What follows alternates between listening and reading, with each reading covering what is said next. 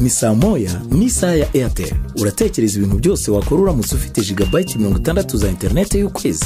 Kanda akanyenyeri 255 urwego wisanzure kuri video call, udownloadinge, ustreaminge, ukine video games n'ibindi byinshi ku mafaranga 5,000 gusa. Ikindi uranahabwa iminota na SMS utamara ku mirongo yose.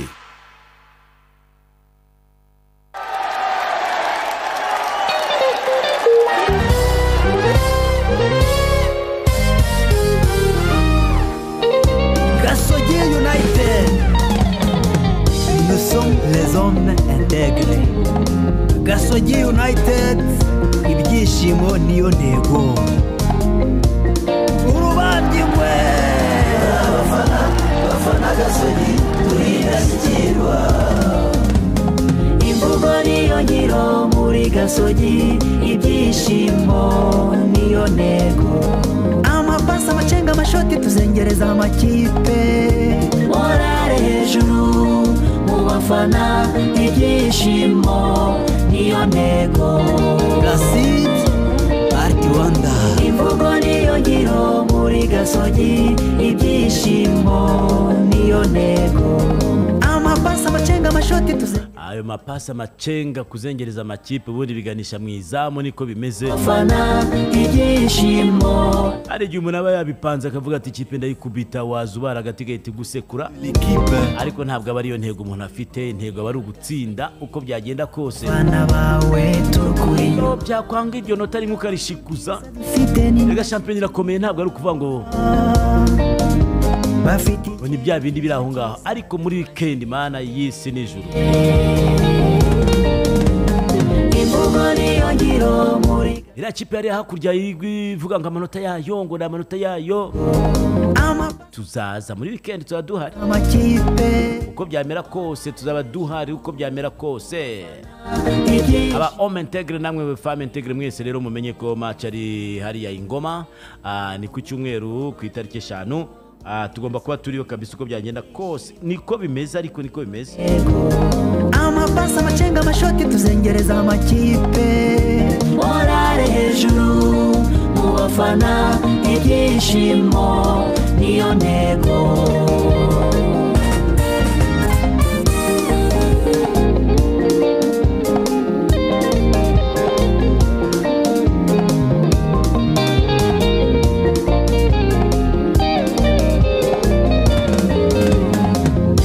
Gasogi ikipe yacu ufite ejo heza, ugushyigikira no kwiteganyiriza. Aho muri hose muze dutere inkunga ikipe yacu Gasogi FC. Angeli Mutabaruka, perezida w'abafana urubandingwe. Imvugo niyo ngiro muri Gasogi, ibyishimo niyo ntego. Amapasa amacenga amashoti tuzengereza amakipe. Ubwo rero niba kugira ngo muze dutere inkunga ikipe yacu uko byamera kose, umubano dufitanye n'ikipe nta cyawusenyura, nta n'ikintu cyawuhungabanya. Rwakundi dufata telefone zacu dusanzwe tugendana tubika inoti zacu twakoreye, niyo ntego. ukavunguraho gutyo ugahita uhereza ikipe yawe kugira ngo nayo ikomeze ibikorwa byayo. Myiteguro, kwitegura kwerekeza hariya Ingoma, niyo ntego. Fata telefone tubikore tubikunze, kandi tufate telefone zacu dukande akanyenyeri 182 akanyenyeri 8 akanyenyeri 1 akanyenyeri. Tugeze kuri ya mibare ya yindi ya mibare tuyigereho rero 005556 hanyuma rero ubwo nakadirishya birumvikana. Hanyuma dushire ku ikipe yacu dukunda cyane, twitegure kwerekeza iburasirazuba Ingoma, kuri stade y'Ingoma. Mwaramutse neza. Twari turi gukanda akanyenyeri. Aba nibutsa abantu rero yuko rwose mukwiriye guherekeza ikipe Ingoma. Niko bimeze, kuko ngiye nkunda kubwira abantu ko iyo so yakennye bitamukuraho kuba ari so. Ndabisubiramo. Ni kimwe yuko iyo umugabo wawe yakennye ntibimuvanaho kuba umugabo wawe. Ibyo rero namwe byo kuvuga ngo uruvanga ikipe ngo yaratsinzwe, ibyo ntabwo ari byo. ahubwo iki gihe nibwo mugomba kuza ku buryo bwose bushoboka turumvikana ibyo byo kuvuga ngo ibiki oya ahubwo ubwo nibwo mba shaka amaboko y'abantu benshi cyane gushyira hamwe imbaraga ubundi bakavuga nta kibazo parle laissez les gens parler laissez parler les gens gutyo byose ni kimwe ubona ari nkoze inversion twize igifaransa kweri ndakazwa n'abantu bazinduka bakora umuntu muri mood aravuga ibiki sogo mbabarira uwo muntu ubuvuga ndahita mvuga uwo ari we yari umuswa mwita umuswa kuko wenda ashobora kuba yarahuye n'ibibazo wenda ibi nambwiye ntabwo igiye ndi kubyumva avuze ibiki umva se bonjour ko hari umuntu wabafasha etwari mu bakinnyi muri tayari mbahuze mu ibanga uwo muntu arakanyagwa reka mutu uwo ni umuco mubi ahubwo uwo muntu ni mwebwe twamagana buri gitondo ubu se udufashe iki adufashe ariko ntekereza yuko umuntu ashobora kuba yifitiye ikibazo cye ni umubandi uwo ni ibandi ntagenda aho nabereye none wumva ko noneho nigenje ubu se koko ako ni akaga aho ahubwo ujya kuyifasha ariko naje kumirwa gusa hanyuma ndatekereza yuko wowe Angel Bell Mutabaruka ukwiriye kuruganiza ndabwira n'abandi bafana ba Home Integre ni mworoganize ku buryo mutwara abafana bakagera hariya bagashyigikira ikipe yabo c'est dimanche yes njye ndumva ndi very optimistic very nta nubwo ari kure ngo uvuge ngo ni kure na kure twagiyeyo oya hariya ngoma se kuva hano kugira ngoma saa masaha abiri ntabiri ngira ngo ntabiri ariko za attention na makamera oya binakabije yaba ari abiri n'igice bariho na kamera c'est comme ça ibyo rero nta kibazo rero nkababwira muhaguruke mwese muherekeze ikipe yanyu dukeneye kugera hahandi mujya munyura kuhera ku kijumba mugenda murya mukagera ku alimentation ibintu byose mukabivida mugakomeza mwagera za Kabarondo mujye ukabumva mukagenda mwajya bakaza gashya baragiye ngo baramobiliza ariko abantu gasogi bayitinya yewe naje gusanga gasogi ikomeye pe nubwo abantu bamwe bajya bavuga babivugisha ubwo baragenda bamobiliza ngo abamotari maze ye bayizi inyuma kamera zibafotora bose bagiye kurira kuri polisi bati mwatubabariye ko twari nta motari utarishyuye 25 hariya bose bagenda ngo bayiherekeza ngo kwigeza i Kayonza birukanka bimaringa kamera zikubita abamotari bararize rero aba n'imfurikano nyinshi zipuritse zarabafotoye baranje bati se nibiki ninde babwiye kujya kwica amategeko y'umuhanda ngo ubundi se mwaherekeza gasogi ngo twayirenzaga ngo akarere ka Ngoma ese ngo bigende bite urumva ngo twari twishimye sara ni mwishyure mwishimye aha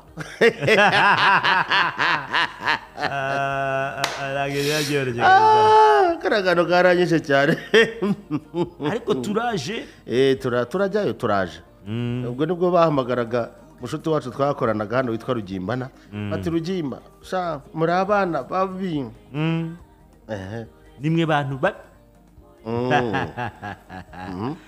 turaje rero ntari mwaduhungira aha yaje yo kuduteza imvura ikatunyagira twenyine oya rwose ibyo ni sawa uragiye make zo mu ntara nzikunda kubi cyane ziraryoha ariko zikanabiha harigeze kubihira umwana kubana muremure ngibyo rero nguko uko byifashe habari ndiyo hiyo kabisa rero reka twizere ko ibintu byose bizaba barabara ndashaka twihute rero cyane tureba hirya no hino kugira ngo tuze kugira n'igihe kindi dufite isaha yo gukoresha twiruka ubwo rero uri kure utekereza ko ari bukonsome byinshi iyi saha niyo tugiye gupakiramo ibintu byinshi cyane ukwiriye kumenya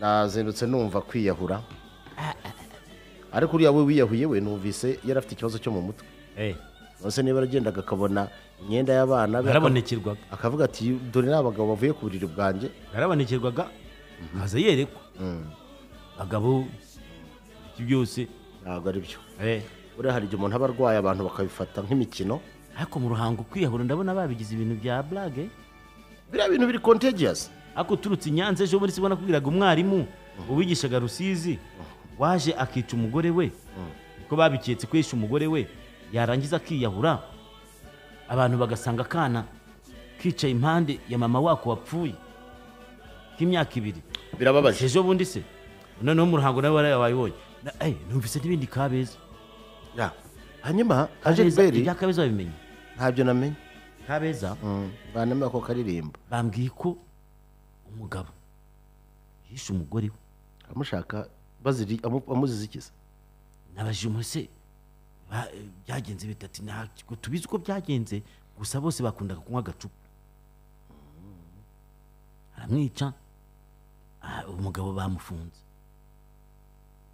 of course ntusogira ngo bamugenze gute bagomba kumufunga nyine ntabwo namenye uko byagenze ariko ngiye mfite ikibazo kinakomeye cyane ibi bintu nuko tubifata nk'ibintu byoroheje ariko ndatekereza yuko hakwiriye kurebwa icyakorwa mu buryo bwa counseling tukanareba ese imvo n'imvano ni amategeko ntekereza ko abantu bamwe bumva ko babangamira umugore n'uyu Jesus Christ ko yari umwana se nabonaga akiri muto reka turebe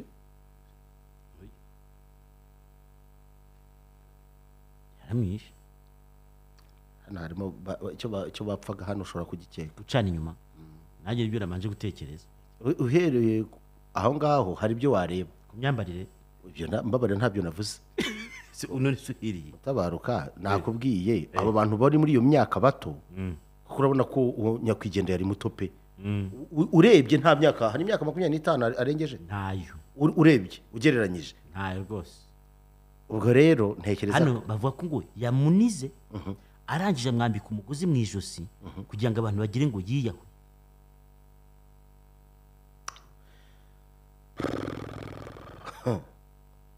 n'abandi bose babica muri iyi minsi arajijisha ntawe wumvise bamwishiza akajya kumuta mu kirombe ariko hari ikibazo gikomeye ngenda ndashaka kurebera mu ipfundo niki gitera ibi bibazo byose bishingiye ku kintu kimwe kiri simple moral decay kugira ngo tubikemure rero ni ibintu biri simple ntago dukeneye uyu munsi wano naravuze mbisubiyemo kandi sindi indimi rwose nubwo buri kagari akagari ni kanini nubwo buri sibo bayihagereza bakayiha abashinjacyaha n'abagenzacyaha hatabayeho guhindura imyitwarire n'imigenzereze y'abantu ntago ibyaha byagabanuka abantu benshi bajya batekereza yuko nta urusha leta zunze ubumwe za Amerika na Afurika y'Epfo amategeko nta n'ubaruta gereza zikakaye ariko ibyaha bihari biteye ubwoba igihe cyose y'abantu bigijeyo indangagaciro nziza zaba zishingiye ku myemerere turumvikana icyo nacyo tukemere zaba zishingiye ku myemerere zaba zishingiye ku muco mwiza ibyo nibyo bintu byonyine bishobora gukumira ibyaha ariko mu gihe hari ikintu kimwe gusa gikomeye cyane twibeshye the western judicial system kumva yuko ishobora kuza ikaba ari ishobora guhamanizinga aba community that is a big mistake urugero rwa hafi nshobora kukubwira yuko iyo bitaza kubaho gacaca kugeza uno munsi wa none hari ibibazo byari kuba uruhuri bitari gukunda western judicial system ntabwo iri gukemura ibibazo twari dufite ndakomeza ku kindi abantu nibarebe buryo ubutabera turumvikana bushobora gutangwa mu buryo bwinshi bitewe urugero ese kera ntihabagaho ubutabera ntibwatangagwa bwatangwaga gute rero ni gute dushobora na mbere y'uko amategeko yandikwa icyo ni cyo kintu abantu bagomba gusobanukirwa ariko uyu munsi nitwumva yuko aya mategeko wenda yatangijwe n'abaratini n'abandi bose aje kugira ngo aze kwa Gihanga asubize ibibazo byari bishingiye uko abantu babagaho n'imico yabo n'ibindi nk'ibyo ukumva ko ari buri kimwe cyose tugomba kugitegeko no ntabwo amategeko ari igisubizo cy'ibibazo byose bihari no niyo mpamvu mvuga nti the law without morality it is as nothing icyo nicyo kintu abantu bagomba kumenya ese uyu munsi wa none turimo turagana hehe bisubiyemo niyo mpamvu mbabwira ko mu minsi iri imbere tuzifashisha bamwe mu basenyeri bo mu madini atandukanye twifashishe bamwe mu basaza bakuru pe turumvikana batandukanye bo mu nteko izirikana tuzakora ikiganiro gikomeye kizabera ahantu kuri hoteli imwe tuzabikubwira niba tuzakizigera nka muzehe kwiza ariko ikoze mu bundi buryo yo kungurana ibitekerezo atari uvuga ngo turababaza oya tuzatuvuga ikibazo tuvuga uti ibi bintu turabiganisha bigende bite hakorwa iki sibyo kuko ndatekereza ko nuzabura icyo kiganiro ntabwo ari umwe muri twe tuzaba mu babaza kizayoborwa n'umwe mu basaza mu bacyuye igihe mu basenyeri bakomeye ariko ndakubwiza ukuri sinzi niba tutarimo kwibeshya ahantu indangagaciro zidafite agaciro ibyago biba byahateye amatako ndabisubiramo ahantu indangagaciro zitagifite agaciro ibyago biba byahateye amatako buriya abantu bagiye niba nagakate bagatanga ahantu hose ahantu indangagaciro zitagifite agaciro ibyago biba byahateye amatako niko bimeze yes kamubwire buriya twe nk'abantu dukunda gusoma amakuru tubona byinshi ibyoroshye n'ibikomeye ariko iyo ubishyize hamwe uhita ubona ko isi iri kujya ahantu habi cyane nk'ubwo ntitugeze ku bwicanyi buri mu miryango kumva ngo hariya yishe umugore we ahita yegera gutya umugore yishe umugabo we ahita yegera gutya umwana yakubise sifuni kugira ngo abone agace k'ibyo ni ibintu tukumva ngo hariya umuntu yasambanije itungo hariya umuntu yasambanije ihene hariya umuntu yasambanije umwana twabivuze mu makuru ahangaha se ko hari n'umuyobozi umuntu aba agikekwa ariko akenshi kuna dariri ukumva ngo umuyobozi yasambanije umwana w'umuhungu urebye hari ikintu kimwe abantu batabona twebwe twatekereje ko ibintu byose by'imvaburayi ari byiza kuri twe nibyo kubonisha itamba ugata n'urwari wambaye rero hari ikintu mu gihe uyu munsi hari ibintu u Rwanda rwagerageje byiza nakunze mu nama y'umushyikirano havamo ibintu byinshi hari ibintu byabereye hahandi utajya ukunda kumva mu rugwiro ibigano ariko ndashaka nkubwira aho n'utinyira rero mutabaruka ngiye biriya bintu nuko abantu benshi mutabizi ariko ndashaka uzasobanukirwe n'ibintu byabereye mu rugwiro ariko uzanyikeza rimwe urutonde ariko se wagiye ugasoma ko bihari ibiganiro byo mu rugwiro niba byaratumye hakaza by the way biriya biganiro n'abantu bari icyo gihe bakekagwaho jenoside ikomeye n'abari mu magereza baraje batanga ibitekerezo ko igihugu kigomba kongera kujya ku murongo twitandukanya na politike yo kwisenya tujya muri politike yo kureba ibyo twahuriraho byiza byajyana igihugu cyacu niba byarakunze uyu munsi wa none why not kuki tutagaruka kuri base tukareba byemeze ko hari intambara zikaza abantu batsinze zikomeye none se iyi wa mugani ko bavona umudayimoni ngo w'urupfu we kumutsinda bisabiye ikibazo dufite gikomeye ngiye kubivuga ku mugaragaro dufite ikibazo mbere na mbere cyo guhuza abo turi twebwe identity yacu iyo tuvuga identity ni uko tumeze iyo tugiye kubireba twatekereje yuko amategeko ashobora kuza agasimbura n'ibyagenwaga n'umuco aribyo ni morality sibyo aho twaribeshye ku buryo bukomeye cyane icya kabiri twagize tendance yo gufata ibintu byose n'ibiri mu muco wacu byari bisanzwe bisosiyale dushaka kubisimbuza ibintu biri politically oriented ntabwo bikunda rero aba bahanga bacu ibi ngenda byivugira nk'agaturage k'igasogi kibereye hano ku meza y'umweru ariko niba tudashobora gutekereza yuko turi mu kujya ahantu bizanagura mu myaka 10 nkubwiye ko iyi leta nishaka izaba itagishobora no gufunga abanyabyaha mbisubiyemo mu kuri kw'Imana isumba byose simpanuye nitutagaruka ngo dukoreshe ubundi buryo bwo gushaka uburyo abana bacu tubatoza imico mizima kugira ngo twemere ko ibirura n'ibirara bihari uyu munsi wa none bigoye guhinduka wenda bizagihinduzwa ukuboko kw'icyuma ariko ku bana bacu nibaza bajya muri ino environment turimo bizaba bitagishoboka ko na leta yatanga serivisi yo gufunga abantu uyu munsi rero kubikumira ni iki no kureba ubundi buryo naho ubundi bwo ntibizakunda tuzisanga tumeze nka El Salvador yabayite byenda urebese cyangwa se ntitugenda kure jya muri Afurika y'Epfo ujye no muri n'ahandi hose hariya ho ni hatari ahantu ushobora kugenda ukabuze ko utari bugaruke uzi ko umuntu asigaye avuga ati mba muri Afurika y'Epfo ukavuga erega ntibagushuke no muri Amerika hari imijyi uba uzi ko nugenda ushobora kuvuga uti wenda ashobora kutagaruka ntose nawe akubwira ngo ipari umuntu ari muri gari ya mushi aba ngo arakubara bagahita bamurasa ariko avuga nawe mu Bufaransa uvanyemo imijyi wenda nka za Bordeaux za Nice wenda n'imijyi nk'imwe ariko ujya nka Marseille hari aho ugera ukabuze ko udashobora kuhakandagira bari bukurasa cyane ariko uyu munsi wa none bara n'abantu batakaje umuco guhera mu binyejana bitambutse niba dushaka kwigiraho kuki tutumva ko umwera wese uturutse i Burayi atari mwiza kuri twe ahubwo ibyinshi bivaho sinabyiza it's not good ubu turimo turakirana yombi this way ubutinganyi ubu niko kagezweho LGBTQ in the modern community tukumva ko ari sawa ejo bundi aba bana bose bazaba barabaye abatinganyi cyane ariko bavuga ko ngo inoti zibagwa mu biganza ariko uyu munsi wa none dutekereje yuko dushobora gusubiza agaciro numvaga muvuga ibintu by'abashesha kanguhe n'abari mu zabukuru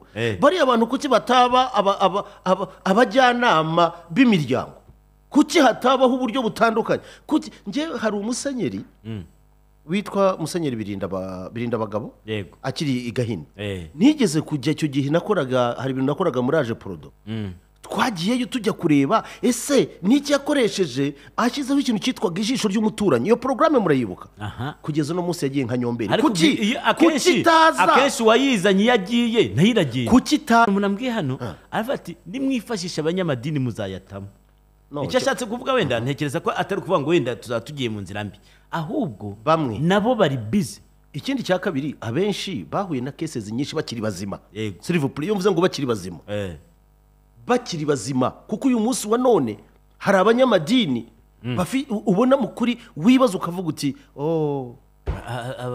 abaye wenda uti inzirakarengane buzi ijambo nkoresha wowe ari umuntu witegeze uti umuntu abaye inzirakarengane gute oya hari abanyamadini ubona adafite n'ijambo yabwira abantu bitare miserable ariko uyu munsi wa none harimo abantu b'abasaje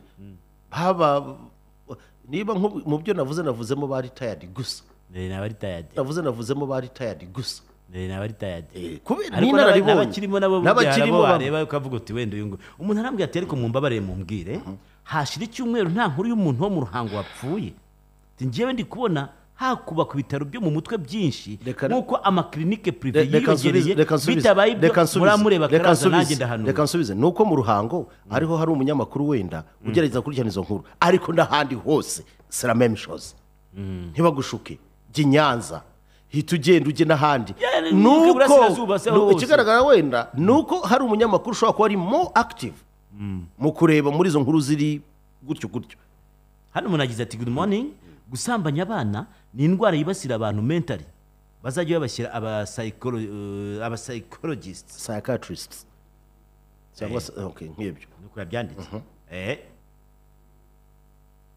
ariko si wa mugani basambanije amatungo basambanije abana harya buretse gatoya si umudayimoni nyine ubwo se wajya kwihina ku itungo tutabeshyanye mutabaruka nk'umuntu muzima w'umugabo wajya kwihinahina ni kimwe n'umuntu w'umugabo ujya kwihinahina ku mwana w'umuhungu ariko nuko utazi ibintu bari mu kugenda uno munsi baporomotinga kandi murabibona ubusambanyi bw'abantu n'imbwa n'imbwa zo nuzivuga ni danje hano hari amakuru mfite abantu benshi batazi ariko bazabikurikirane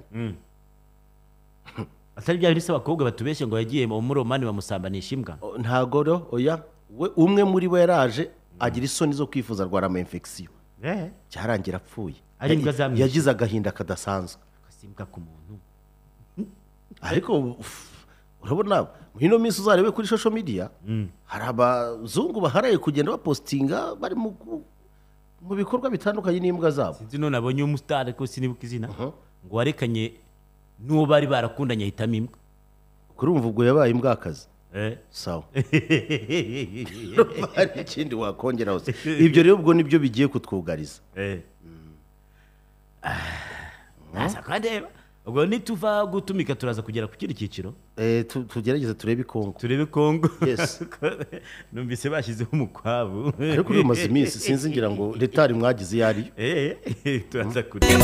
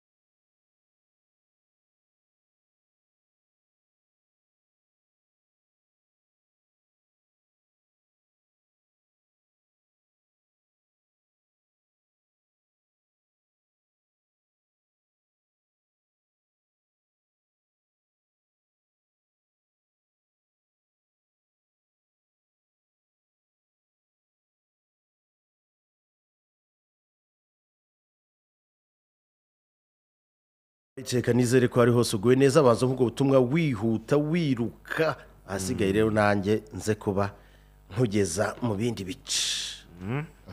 Reka nkubwire rero nihuta cyane, reka mbanze nkujyane muri Capitalist Supply and Logistics Limited, ikaba ari company y'abanyarwanda ariko ikorera mu Bushinwa, ifite n'icyicaro mu Rwanda. Urayizi iyo ngiyo, bakugezaho rero ibikoresho byose ariko bahamagare kuri izi nomero. Niba mu Rwanda bafite office, wabahamagara kuri 0783757571 0783757571. Ariko nomero yo mu Bushinwa wabahamagara ku kamenyesho ko guteranya 86 133 57 14 54 36 iri no kuri WhatsApp. ugahamagara mu Bushinwa. Hanyuma bantu bacuruza batunganya ikawa hano bantu ngo tunywe ikawa tugire gute, hari igihe bitunganya ukabona ntibagarutse. Hari abantu bagiye gutanga bari kuguha amahugurwa kugira ngo bitunganye neza. Ubwo ni muri The Coffee Hub, bigisha ngo ababarista gukora ikawa z'ubwoko bwose, by'umwihariko nka V60 French Press ndetse na Chemex. Barahugura mu gihe cy'ukwezi kumwe gusa, kandi bakagushakira stage mu ma coffee shop akomeye muri mujyi wa Kigali. Wakwitwara neza uko wanabonamo akazi, wabyumvise neza. Wabasanga ari ku Gisimenti mu nyubako yahoze ari ya Mutsinda Shyaka muri etage ya 2 mu muryango RBR 208, cyangwa se ukabahamagara kuri 0788157212. Ndayisubiramo 0788157212. Genda baguhugure. Abantu bagomba kumenya yuko kugeza no munsi hari akazi gakomeye cyane mu bintu bijyanye n'ikawa, ariko kugakora neza rero genda wibyamvagara bitanyobwa abantu bazagaruke. Ubundi kuba umubarista ubwabyo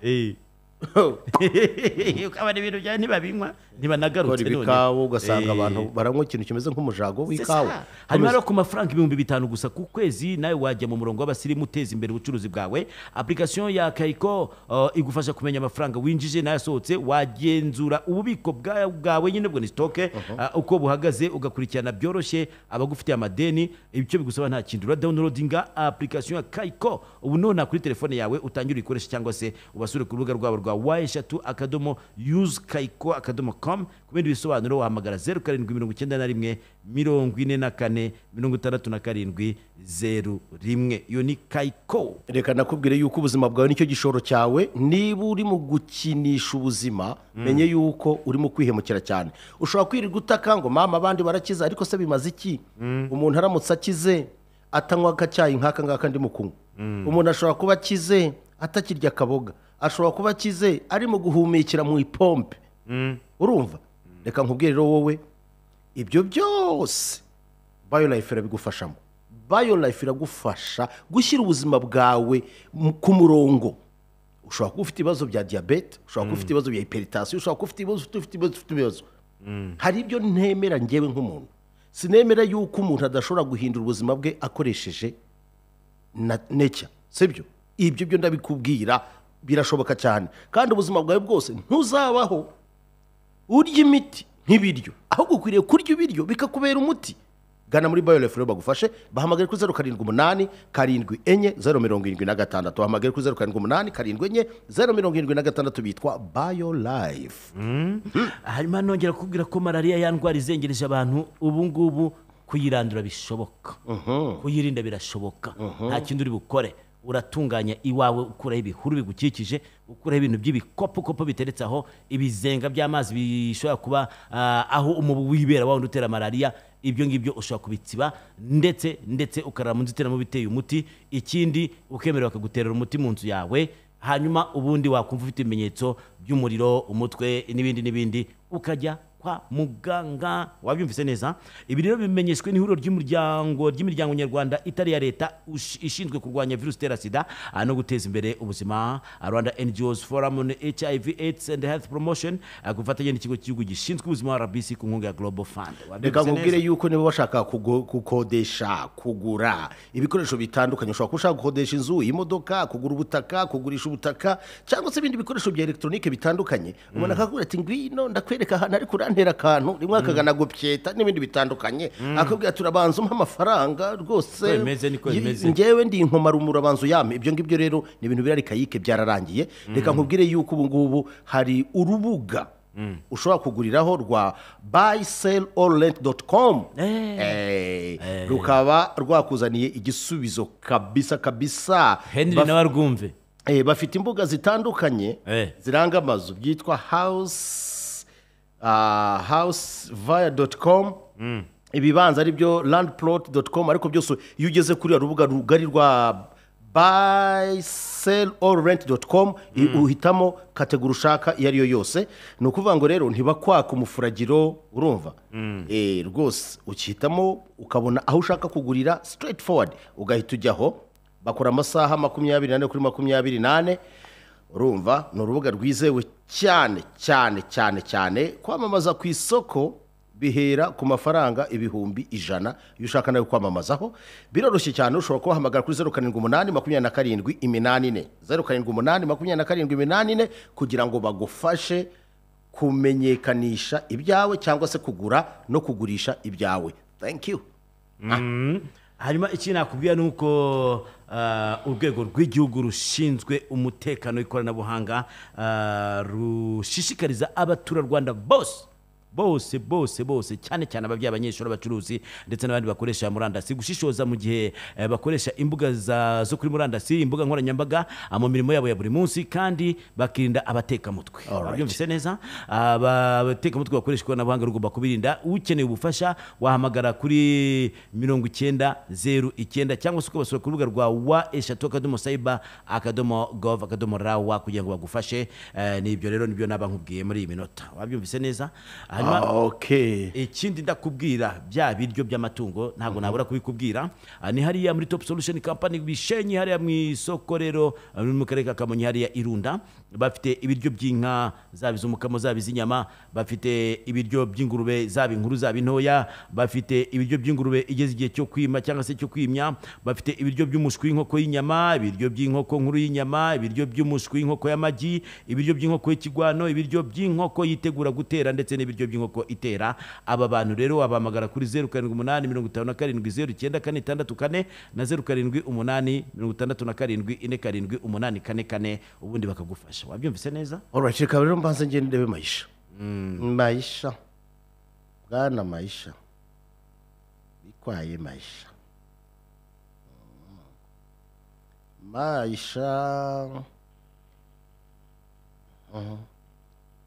muzane avuga ati ntiburacya muzane ari mu gutinda ari mu kibaya byashoboka.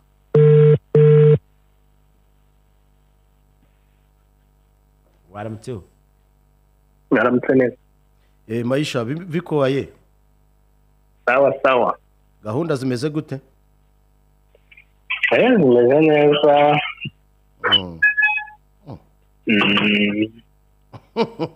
ko numva inzogi ziri araka nandi gukingura kugira ngo njye hanze. Okay hanyuma rero ku munsi w'ejo bivuga yuko habaye imirwano ngira ngo itaraboneka kuva intambara yatangira. Nago wenda umuntu yavuga ko yari itaraboneka kuva intambara yatangira ahubwo ikibazo nuko noneho yatangiye guhitana abaturage. No kuvuga ngo mu yindi minsi yose ibisasu babibonezaga mu dusozi twa hafi y'ikirunga ariko ejo noneho babyoherezaga hafi y'umupaka w'u Rwanda na DRC mu gice cya Bugesha ku buryo ahagana saa 7:00 hari igisasu cyahitanye umubyeyi wari uri mu nzu baragikubise kinjira mu nzu gita kimuhitana ku ruhande rwa Kongo rw'u Rwanda. Ni ku mupaka urebye ariko ni ku ruhande rwa Kongo. Okay. Noneho abandi barakomeretse harimo n'umunyarwanda kuko umunyarwanda yari mu mupaka urabizi hariya nta kigaragaza ko hanga ari umupaka bone ziba ziri kure cyane noneho muri metero hagati ya 300 na 500 niho cyaguye za fragment ziraza zirabakomeretsa ariya ahitwa mu hitwa Gasizi ni hafi ya Zaheho ku mupaka uhuza u Rwanda na Congo, ariko muri metero hagati ya 300 na 500. Uwo ni umunyarwanda wakomeretse, gusa yahise ajyanwa kuvurwa, ajyana kuvurirwa kuri centre de santé ya Bugeshi. Urebye icyerekezo cy'ibisasu aho barasaga mbere, ubu ngubu basa nkaho bahinduye, bari kwerekeza hafi y'umupaka w'u Rwanda. Okay, ibyo se ntibyaba wenda ari ugushaka kukururira u Rwanda kugira ngo barukururire mu bibazo, wenda yaba ariyo mayeri wenda bashaka, wenda bakabona ko intambara ishobora kuba yananiranye ku ruhande rwa M23, bakavuga ati reka turase mu Rwanda, wenda u Rwanda narwo rube rwaba impliqué muri iyi ntambara, wenda rudafitemo uruhare peut-être nk'umunyamakuru abivuga iki. Kugeza amagingo aya ngaya urabona ko ari cyo cyerekezo, kuko niba barasaga berekeza kubaza Kibumba za Buhumba na Nyundo, barasaga berekeza ku dusozi turi kuri antene hafi y'agasozi ka Nyundo, ibindi bakabirasa berekeza hejuru ku ishyamba. Ejo rero kuba baratangiye kwerekeza umututu mu Rwanda, bigaragara yuko ari agression cyangwa se gushaka kwenderanya, kuko hariya nta mbundi hari ibasubiza, imbunda zibasubiza ziri hirya kure. Urumva rero kuba babishugunya hariya isa ishobora no kugwa mu Rwanda. Ubwo rero bakaba bashaka kugira ngo ahanini batangire benderezanye kugira ngo barebe wenda icyo u Rwanda rwakora. Gusa nta kiragwa mu Rwanda, ariko bikomeje kuriya n'ubundi byahagwa. Hanyuma numvise umuvugizi wa M23 witwa n'umuvugizi wungirije Canisius Munyarugero, avuga ati twebwe iwacu twashyizeho ordre, ati kubona abantu baza barasa amafumbera amasha n'ibindi nk'ibyo ngibyo, aho niko numva M23 ivuga n'imvugo zisa nkaho ziri mu ubwoba n'ibindi. Ibi bintu byaba bihatse iki? haba hategurwa wenda ground abasirikare bagomba kwa advance ngano noneho bagacakirana nabo a 100% akavuga ati noneho turaje tubarase ewana territoire yacu mwari muriho mutangiraho amategeko kandi mutemewe tuyibavaneho, nkuko ari byo president yari yabasezeranyije. Uribuka ko Faki yabwiye abajenerali mbari imbere intsinzi ndayibaha mbere y'amatora. Ni wenda ushingiye ku itangazo bari basohoye ejo bundi, bagaragaza amasaha yo gukora, ayo gufungura, ayo gufungiraho, kuko bari banasohoye n'ikarita yandikishije intoki y'uduce ayo mabwiriza agomba kubahirizwamo. Ni ukuvuga ngo muri biriya bice hasa nkaho naho harimo indi ntambara y'abantu baza bakinjira muri turiya duce mu masaha ya nijoro, binjiriye mu baturage bakaza bakica abantu, bakongera bakagenda. Niba wibuka ririya tangazo rivuga yuko byibuze saa 11 imirimo iba isoje. Ubwo rero no kuvuga ngo habagamo ubwicanyi, abantu bakaza bitwaje intwaro bakinjira mu baturage bakishushanya n'abaturage, kuko ngira ngo hari umugabo w'umucuruzi mu minsi yashize wiciwe hariya, kandi akaba ari mu birindiro bya EAC na M23 hariya uva za Rucuru ujya za Bunagana. Hari n'abandi bagiye bicwa rero muri biriya birindiro byabo. Ibyo byose harimo kugira ngo barebe uburyo bacunga umutekano wa nimugoroba nta baturage bivanzemo. Ubwo rero numva ariyo mpamvu bafashe ziriya ngamba ugereranyije na situation uko yari imeze muri biriya bice barimo. Okay, hanyuma ibijyanye na M23 gukumira ibyo kurya bishyiriwe ingabo za EAC z'u Burundi, ibyo byo ntibyaba ari ikindi kibazo? Ntabwo ari ibyo kurya. Amakuru twaje gukurikira, iriya kamyo yaragiye yerekeza za Kicanga, igera kubihaye Imana, noneho kugera kuri bihaye Imana iza kugera kuri bariyeri ya M23. Ngiye niko nabyumvise. Okay. igeze kuri bariyeri ya M23 urabwira ati dukeneye kureba ibiri mu modoka yego abandi baranga barongera arabwira ati rero ntago mwanyuze ibinanga tutazi ibyari byo ariko ngo amakuru yarahari ngo nuko ngo ari imbunda zari ziri muri iyo modoka. none se ikibazo kiri hehe kwizo ngabo za yase z'u Burundi n'ubundi zikoresha imbunda ikibazo cyari kuba ari iki? Urumva rero kubera rwa rwikekwe nuko barebana y'ingwe bitewe wenda n'ibyagiye biba gufasha abasirikari ba leta ya Kongo gutanga uduce n'iki byose n'ubundi ubona ko harimo conflict hagati ya M23 n'abarundi ariko rero kugira ngo Maisha andi makuru avuga ko ahubwo iyo modoka yagiye ikagera ku kigo cy'abihaye Imana hanyuma ngo abo mu mutwe w'M23 bakayihasanga ariko n'ubundi ni muri Kicanga bakababwira ko iyo modoka itagomba kujya ku kigo cya Kizirangabo cy'umuryango wa Afurika y'Iburasirazuba kirimo abarundi ariko ngo ni ibiryo ngo bari babashyiriye hanyuma ngo M23 iyo modoka irayiruka bati musubire iyo muvuye. Njya amakuru mfite nuko hari n'imbunda kandi uko kudashaka kugira ngo babereke ibirimo nibyo byateje ikibazo. Ubundi M23 yemerewe gusaka ingabo z'umuryango wa Afurika y'Iburasirazuba none FRDC ejo nijoro nayo hari imodoka za yasi zavuye za Rucuru na Monisco FRDC yarabangira babwira ati ntago munyura hanga basubirayo. Muri make no guhangana rero urumva rero harimo guhangana bose harimo urwikeko ku ruhande rwa FRDC ntago kuko FRDC yaravuze ati muzanye M23 abandi nabo barababwira bati tureba abandi aterekada barangije babwira ati okay mukate musubireyo. Ibi ntibyaba bigiye gushyira iherezo ku ngabo za yase n'ubundi isa nta cyono zirimo kuramira hari ntaho zidahari ya urebye nta kintu zirimo kuramira hariya nta kazi zifite kuko ndakeka dusigaje ukwezi kumwe kugira ngo manda yabo niba bazayongererwa simbizi cyangwa se niba Kicasi ibyo yavuze yuko bazatata ari 18 z'ukwezi kwa 12 ubundi urebye muri iki gihe cy'intambara byubona yuko nta misiyo yabo isa nkaho yafeiriwe. Hanyuma se uyu munsi urabona ibintu bihagaze biti wowe nk'umuntu w'impuguke mu biti cyangwa y'inzobere mu bibazo biri mu kubera muri ako gace? uyu munsi turi saa 2:12 n'ubundi ni hahandi kuko igitegerejwe n'ubundi ni sharing gusa nubwo bari gusharinga ahangaha mu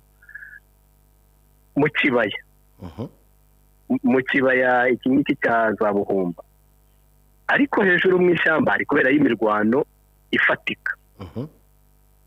Ikigaragara bashobora kuba bararetse kurwanira mu kibaya ahubwo bakigira hejuru mu ishyamba bitewe n'ibirindiro wenda byari biriyo n'iki n'urukuta rwari ruriyo naho kimwe na hariya mu kibaya wenda mu kibaya bakavuga atanga ni tambarare wenda umuntu yavuga mu Kinyarwanda ahantu hashashe buri wese yakubona umurambi wenda buri wese yakubona ahubwo intambara basa nkaho bayimuriye hehe hejuru mu ishyamba. Ikindi nanone kiri hariya biri kugera mu masaha nimugoroba bya bikoresho byose bakabihungisha bikazigoma za mbunda ziri ku makamyo bya bifaru n'iki bikazigoma noneho bikagenda mu gitondo. Urumva impamvu wenda nka mu masaha moya batari kujya batangira gusheringa bigatagira saa 2 n'igice cyangwa saa 3 nuko aribwo bya bibunda biba bigeze hehe biba bigeze muri kariya gace. Ikindi nanone babigaruye inyuma ari nayo mpamvu bitangiye no kurasa hafi y'u Rwanda babigaruye inyuma no vuga ngo hagati ya Kilimanyoka na abazi hariya na Kilimanyoka na Kibati niho za mbunda ziri zavuye hirya. Ikigaragara rero nuko intambara yo irakomeje muri ibi bice bya Nyiragongo territoire ya Nyiragongo gusa ejo tugiye muri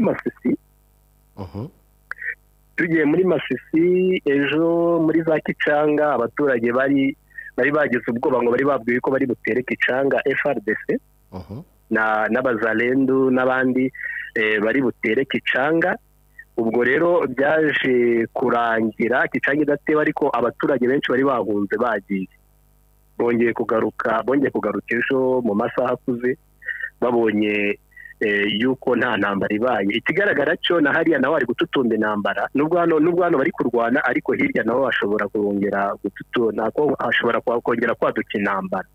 Ejo mu gitondo twe twavuze ko barwanye za Kinyandonyi mu birometero 9 uvuye Kiwanja hagati y'9 n'10. Naho ba M23 yari yatewe na ariko nta FRDC yari irimo gusa amakuru dukurura nuko harimo FDLR na bariya bazalendo. Asubwo FDLR muyimenya gute kugira ngo mitandukanye n'abazalendo irasite ko ubona bose bambaye ibintu bisa? Kariya gace ka za Kinyandonyi hirya aho bitaza Katwiguru. Katwiguru ni Katwiguru ubujya hirya za Nyamirima za Ishasha hafi werekeza ku mupaka wa Uganda na Kongo. Nuvuga ngo hariya ahanini ibirindiro bihaba byinshi n'ibya FDLR niha kontrola. Ubwo rero bari baje kurwana gusa ntabwo baje wenda gutsinsura abarwanyi bari mu 23 kuko babasubije inyuma nk'ibirometero nka 3 basanze babiteguye bamaze nk'iminsi 2 ngo ayo makuru bayazi. Ubwo ejo navuganaga n'abaturage baho n'abaturage nabo bari bazi yuko baje bahawe amakuru yuko baje bavuye hirya za Katwiguru. Ubwo rero situation hari niyo ngiyo wenda ikiza kuza guhinduka twaza kuza kubamenyesha. Ako maisha hari ikintu ngiye kincanga. Abantu batahuka bava muri za FDLR bataha mu Rwanda bava ko FDLR isigaranye abantu bake bava 300 200 ariko uri kutubwira bari Katwiguru bari hehe ni bari Nyiragongo bari Masisi nabo 200. Muri iki gihe kuva 2021 habayemo iyi ntambara itangira. Iyi ntambara itangira habayemo gutraininga. Wenda sinzi umubare bari bafite icyo gihe ariko habayemo gutraininga kuko FDLR yagize training nyinshi arizo yari ifite za Nyabyondo, hari training yari ifite aho bitibibwe ni muri Masisi urumva, n'izindi bari bafite hariya Ipari. Urumva rero ubungubu bafite effectif y'abasirikari kubera ko leta ya Kongo yarabafashije ibafasha kureba uburyo ba traininga bakabona abasirikari none bakabafasha kurwana intambara ya M23. Bivugwa yuko binjije abasirikare benshi ndetse harimo naho bagiye bavana mu mpunzi z'abanyarwanda ziri za Malawi, Zambia, Uganda n'ahandi hatandukanye. Ubu bikavuga yuko bashobora kuba bafite abasirikare bakaba hafi 10,000 birenga. Yego. Ariko nanone tutaragira hari ejo hano kuri Grande Barriere wahabonaga impunzi nyinshi zo muri Kongo. Wahabonaga impunzi zo muri Kongo ashobora kuba barimo n'abanyegoma bageze ubwoba no kubera ibitero birimo kubera hano hafi kuko n'amakwasiteri yaje kubafata babajyana mu nkambi ya Nkamira mu Rwanda. Wabonaga ari benshi cyane binjiye mu Rwanda. Binjiye mu Rwanda n'ubwo amakwasiteri yasigaye ajya kubafata kuri Grande Barriere abajyana Nkamira. Hanyuma ejo hari indege barashe.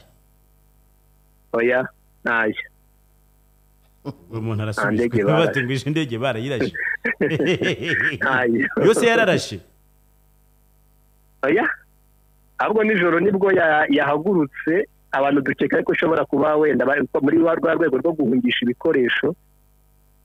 Nijoro habayemo kwikanga ibitero bya M23 mu mujyi wa Goma. Bayijyana Kisangani. Yahagurutse nijoro ryose asanga yari yagiye Kavumu cyangwa. Reka tugushimire. Iminota na SMS utamara ku mirongo yose mu Rwanda ndetse na gigabyte imwe ya internet buri munsi ku mafaranga 3,000 gusa. Iyo ni Airtel. Ibyo byose mu munyenga w'ukwezi kose. Iyo ni Airtel. Ibirenze noneho igihe internet gushiranye ntuhangayike. Gura booster pack ya gigabyte imwe ku mafaranga 200 gusa cyangwa ya gigabyte 5 ku mafaranga 500. Imagine. Kanda akanyenyeri 255 akanyenyeri 2 urwego udamarare ku murongo wa Airtel. Airtel, a reason to imagine. Alright, reka nizere ko ari hose uguwe neza ubwo uko biri kose ibyo byikango byo mu mujyi wa Goma ni hatari. Bura ntawe ikanga baringa. Hako binyibutsa hamugani w'inyamaswa. Aho kugira ngo indege bayihagurutse igende ivuga ikumira ibyo byikango barayihungisha. Hako ntamenya niba yarihunze. Ariko n'ubundi ifite ubushobozi bushobora guhaguruka kisangani kaza kora sahari. Sa kwisayika bikugezeho. Cyane. Uko ifite icyo bita subsonic speed. Aha. Hanyuma hari kampani iteka ikanotsa ikabigufitiye umwanya mwiza wakwicaramo ugafata amafunguro yawe atandukanye ndetse n'icyo kunywa yifuza kidasembuye. Hanyuma rero bafite ama juice, ibyayi, ama coffee, bifite itandukaniro ndetse n'impumuro nziza cyane. Akarusho wasanga buffet cyangwa se ugakora commande wifuza, breakfast nziza z'umwihariko ziganjemo birozine n'izi nkoko, bifite itandukanye umunsi kundi ubwo ni special menu, ukahasanga na ka potage ndetse n'inyama bigiye bitandukanye umunsi kundi. Bagufitiye n'ibindi byose byokeje nk'ifi, inkoko, brochette z'ubwoko bwose. Take away supply rero bagukorera delivery ikintu cyose no babikuzanira ahantu ushaka ari hose.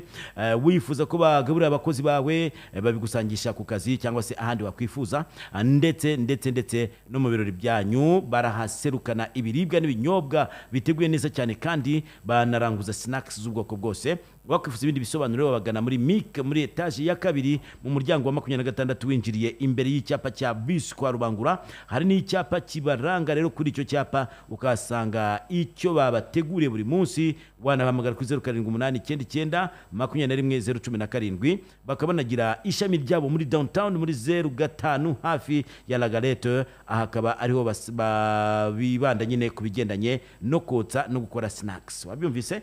Hanyuma rero sezera ku bibazo byo gutakaza inyemeza bwishyu y'amafaranga y'ishuri ndetse no gutakaza umwanya ku mirongo yo muri za banki hamwe na system ya School Gia. Uburyo bw'iyo kwishura amafaranga y'ishuri bwamaze koroshwa. School Gia koje bank ifite uburyo bwinshi butandukanye bugufasha kwishura amafaranga y'ishuri ku gihe kandi ugahabwa raporo y'uko igikorwa cyagenze mu buryo bukoroheye. Kanda akanyenyeri 700 akadirishya cyangwa uce ku rubuga rwa koje bank ari rwo waisha.kojebank.co.rawa ugakanda ahanditse School Gia cyangwa se ugane agent wa Koje Bank kwegereye agufashe ubundi wishyure amafaranga y'ishuri ako kanya. Hamagara 50 ubundi bakwakirane urugwiro. All right. Tegetse ngira kacize. Kacizi uru ni urubuga rwiza rero rwaje nk'isoko rifasha abashaka kugura ibikoresho bitandukanye cyangwa se gutangira akazi. Ntabwo ari nk'isoko, ni isoko ndetse rwaje ari isoko. Ni isoko ryo kuri murandasi wahahiraho, wacururizaho, waboneraho akazi, wagatangiraho ibikoresho bitandukanye byo mu ngo ndetse no mu biro hose ushobora kubihabona. Kubigeraho no kudownloading application yabo ni kuri waisha.kacizi.com cyangwa se ukaba wahamagara kuri 0788 ugakurikiza amategeko n'amabwiriza. Ari nako amavuta meze yo kwisiga y'abana yamaze kuboneka mu icupa ryiza cyane ni Movit Baby Gel niyo nkubwira. Ubu rero wayabona ahantu hose irarindira urw'umwana wawe 100% uruhu rwe rukorohera rukarambuka rugasa neza ibihe byose. Gura Movit Baby Gel yawe ni y'umuryango iboneka ahantu hose hashoboka kabisa. Tugenda tunagana no ku musozo w'igice cya mbere. Ariko mu kanya turaza kumva ubundi butumwa kugira ngo tujye tumenya ibiriho. Uyu muntu agira ati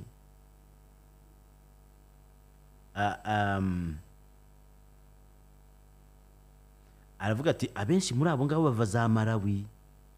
Twe twabivuze ariko ibyo Malawi ndetse no muri West Africa. Uburengerazuba bwa Afrika. Gusa aho gutaha barajya mu mashyamba. Babijije kandi ko bazabazana ibintu byose bakabisoza. Kisekedi amaze kubohora abanyarwanda. Baramushye. Ntabwo muzitangazo ryo se. Binyuze mu yihe nzira. Utekereza nyine ati baramushye ndababona. Ati rwose abanyarwanda ndabakunda ndaje. Hari imbohe duturanye. Ndaje mbabohoze. Ni saa 2 ni saa ya Airtel. Agura inzozi zawe nta kigukoma mu nkokora. Gura ubuntu pack ya 4G ya Airtel ku mafaranga 500 uryoherwe na gigabyte ya internet ukoresha umunsi wose. Kanda akanyenyeri 255 urwego ugume ku murongo wa Airtel. nyura mu makuru ufite amakuru mfite reka rero nyahere kuri aya ngaya avuga ko urwego rw'igihugu rw'ubugenzacyaha RIB rwashyikirije ubushinjacyaha dosiye iregwamo abakekwaho uburiganya mu guhindura imyaka y'abana ngo bakunde bemererwe kwiga no gukina muri Academy ya Bayern Munich mu Rwanda. Ibiro byari bimaze iminsi bigarukaho. Hanyuma hari umuturage wo mu murenge wa Bugeshi w'akarere ka Rubavu byagarutsweho cyane wakomerekejwe n'igisasu cyaturutse muri Repubulika Iharanira Demokarasi ya Kongo, no witwa Hagumimana Pierre wo mu mudugudu wa Buringo akagari ka Butaka mu murenge wa Bugeshi mu karere ka Rubavu. Naho umutwe wa M23 uravuga ko wamaze gushyiraho ibihe bidasanzwe mu duce ugenzura mu rwego rwo gufasha abaturage kubabungabungira umutekano ndetse no kugendera ku mategeko y'utwo duce barimo. Niko rero uyu mutwe wabwiye Radio 1. Hanyuma abaturage bo muri Kenya baravuga ko kuba umwami Charles wa gatatu ari mu gihugu cyabo ntacyo bibabwiye ngo kubera ko adashishikajwe n'ubuzima bwabo. Hako ni polisi yaho yanze ko bagira amakuru bavuga kuri bya bihe bahanze ko bivuga. Cyakora nawe uyu mwami Charles wa gatatu aravuga ko ibikorwa bihonyora ikiremwa muntu byagizwemo uruhare n'igihugu cye mu gihe cy'ubukoroni bigaragara kandi ntaho wahera ubihakana. Cyakora nta mbabazi mu buryo bumwe cyangwa ubundi yigeze abisabira. Iryo niryo kosa rero ryakozwe. Niyo mpamvu yaba abantu baza kuryozwa ibyo bakozwe nanubu batakidukurikira naba dukora ibyo badukora. Hanyuma rero mu burengerazuba bw'umugabane Afurika mu gihugu cya Mali inyeshyamba z'Abatuareg zamaze kwigarurira umujyi bita Kidal uri mu majyaruguru y'igihugu. Aka gace kakaba karahozemo ibirindiro by'ingabo z'umuryango w'abibumbye MINUSMA zaherukaga guhambirizwa bisabwe n'ubutegetsi bw'igisirikare hariya muri Mali. Hako hano zagiye ziva ko ndebe inyeshyamba ziri kuhafata cyane zihita zifata rwose cyangwa nibo bagarutse abo basirikare uza kuhafata. Amaze iminsi banashumbirije wa mujyi bita Gao. Hanyuma rero mu Bwongereza ho Rishi Sunak ni minisitiri w'intebe yasabye inzego z'umutekano kwitegura kuburizamo ibitero bishobora kwibasira imiryango y'Abayahudi iri muri iki gihugu. Ibitero ngo biri gutegurwa n'Abanyepalestine. Ibi rero bikaba bikomeje kugenda bivugwa hirya no hino mu Burayi ko imiryango y'Abayahudi iri kwibasirwa. Ariko Abahutu ariko nabo ngo bamaze kwinjira muri ya ntambara. Akarera ko mbona buriya busasu bwabo hari ibibusama bya Amerika biri ku bwato bujyana indege bw'intambara buri muri kariya gace. Ntekereza yuko Abahutu bafite ubushobozi burasa muri Israel. Hako rero kwiyontroduiza muri ya ntambara kwabo wenda batanga baze bashobora no gutanga n'abarwanyi yego ariko se bakwinjira gute muri Gaza? Byasaba yuko byanze bikunze ngo bazakoresha ngo amamisire yabo n'amadrone. Biragoye pe buriya. Ikindi cyo nabonye umuhungu w'umuyobozi mukuru wa Hamas uhitandukanyije na se uri ku ruhande rwa Amerika avuga ati Hamas ntayo dushaka tugomba kuyisesa. Avuga ati Egypt nifungure. Amerika kiri gitutu kuri Egypt ifungure Rafa. Inzirakarengane z'Abanyapalestina zisohoke ahasigaye dufate izo nkora amaraso tuzinige. Ntago nasetse ndavuga ko ni kema. Avuga ati rero sasa ati ubungubu abamarayika bo mu ijuru abo ku butaka bari kumwe n'ingabo za Israel mukubita izo mbwa. Muri Amerika yamenye makanda. Avuga se uyu mwana uri mu aravuga ngo kwaza na papa ahari abyumve. Ubungubu zira leta zigomba show pressure zikabafata izo nkozi z'ibibi zikajya imbere y'amategeko. Nawe ni ikihe? Uravuze ni cyo koze ni Yesu agira neza kweli. Yahise yigomeka ku ariko ubwo ndawe ku ruhande rumwe mbona n'undi wahoze ari kapiteni mu ngabo za Israel wahari avuga ati leta ntago yarwanya Hamas. Ati muri 2014 twaragiye dukora ibisa nk'ibi dore ko Hamas yakomeye kurushaho. Ariko uwo muhungu w'umuyobozi wa Hamas yanatangaga na buri hantu hose hari ibirindiro bya Hamas na za ndake zabo. Avuga ati twarahabaye. Ati ni mwinjiremo mufite Israel ifite ikoranabuhanga izifunge akajya yavugaga ijambo ngiye kubishyira mu Kinyarwanda ziriya ngegera z'inkozi z'ibibi ziboreremo. Ubu ni inkozi z'ibibi nizo kwa Zelensky ni uzizi. Ndavuga noneho ariko ubwo yavugaga yibereye muri Amerika nabo narengatanga eza bivuga ari hiryo yitandukanyije ndase none yanavuga ngo twebwe tura ibyo bindi byo inkozi z'ibibi zirimo na papa. Nabwo cyokoze umwana wawe yirirwa kwama bati mumwice ati ziri aho ziri hose zagiye kwihisha ziri mu kurya amafaranga niba zifata bazijyana imbere y'ubutabera ikibazo kirarangira nibwo bwigenge bw'ibitekerezo kabisa yewe nuko abyumva burugira ngo iyo aza kuba avuga ibihabanye n'ibyo yakaba yabivugira hariya ntibishoboka ubundi ufite imbaraga uramukeza izi mpungenge za Rishi Sunak zo kuvuga ko imiryango y'abayahudi ishobora kwibasirwa agahuruza inzego z'umutekano ntekereza yuko ni nko kwihamagarira ibibazo bitari ngombwa bira n'ibintu byakwiriye kujya muri media bakaba babikora mu buryo bw'ibanga ariko ntekereza nibyo koko imitwe itandukanye y'iterabwoba ishobora kugaba ibitero mu rwego rwo gusa nkaho yifatanya na Hamas kubera ko hari ibimenyetso bisa n'ibyo byabaye sinahariya gusa n'ahandi hose ku isi warabibanye hakurya mu Bufaransa uko byagenze ntabwo ariho gusa no muri za Turukiya numva ko na Israel yabwiye abaturage bayo kuvayo mu Burusiya naho mu bice birimo abayisilamu benshi nka za Dagestan yewe ndetse no mu ntara za Chechnya mu bice bitandukanye by'isi bimwe na bimwe nk'urugero meme no mu Bubiligi naho bakwitonda tutirengagije mu Bufaransa mu mijyi nka za Marseille hari naho ntago byakoroha hari naho ntibajya biburira ku tuntu nk'utwo ngutwo yes ibi ni ibintu rero abantu bamwe bagomba kwitondera cyane ikintu cyanakanze abantu benshi kuri uriya mujyi wa Dagestan hariya hatuwe n'abisilamu benshi mu Burusiya iriya nduru yavugirijwe iriya ndege yari itwaye bariya bagenzi baturutse muri Isiraheli bakabakiriza akajagari reka tugushimire cyane reko nanjye reka mbashimire wakoze natwe reka twishime hanyuma mu kanya tuzana ikindi kiganiro cy'ubuzima bakire umutaramu Gadi nabonye hano abantu benshi bari mu kumumbaza baramubaza cyane kugira ngo Albert Gadi nomero zuzumve aragufasha kamanze nk'abantu ubutumwa rero ni umuhanzi aririmba iki yego nabonye indirimbo yarimbanye harya na Platini Platini bimenye rero muri kuvamo abandi bajyamo karibu sana akamanze menyesha abantu ibijyanye n'ikiganiro kiryoshye niryo juru riduhuza menya amakuru ikipe yawe ukunda muri Rwanda Primus